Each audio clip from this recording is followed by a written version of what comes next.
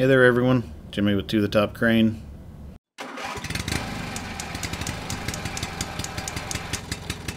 So in this video we're on a job site removing some vertical storage tanks.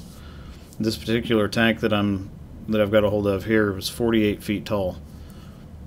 The only way to effectively do this with one crane is to use the auxiliary winch to tail the tank, which means you hold the bottom up off the ground, you lower the top down, you can raise the bottom to keep it from touching the ground, and then once you get it in the horizontal position you can set it down. This tank, actually these tanks in particular, happen to have engineered and installed tailing lugs at the bottom. Not all tanks do, some do, but that gives you a point to attach your auxiliary winch to hoist the bottom of the tank and set it out horizontally. This video also shows why you never put yourself under a load. Very important, never put yourself under a load. You'll see why in just a few minutes.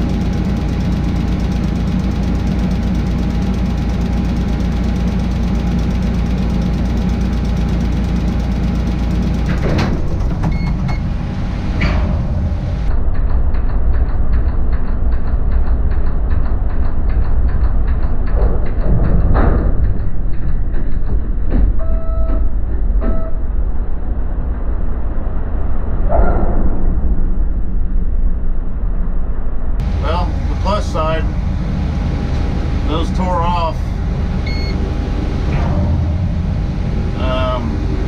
and I was keeping it close to the ground. The con to that is now my whip line is wrapped clear around my main.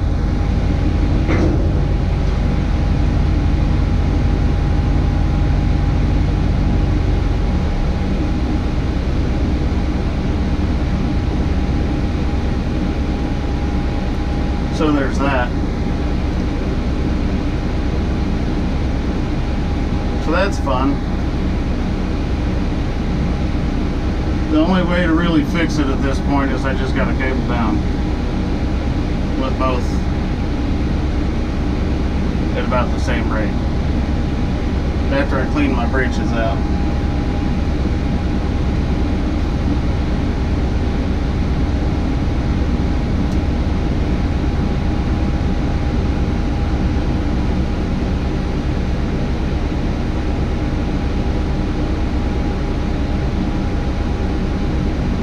So yeah, there's that. That's why I keep them close to the ground. If that would have happened with that 10 feet off the ground, that would have been a catastrophe.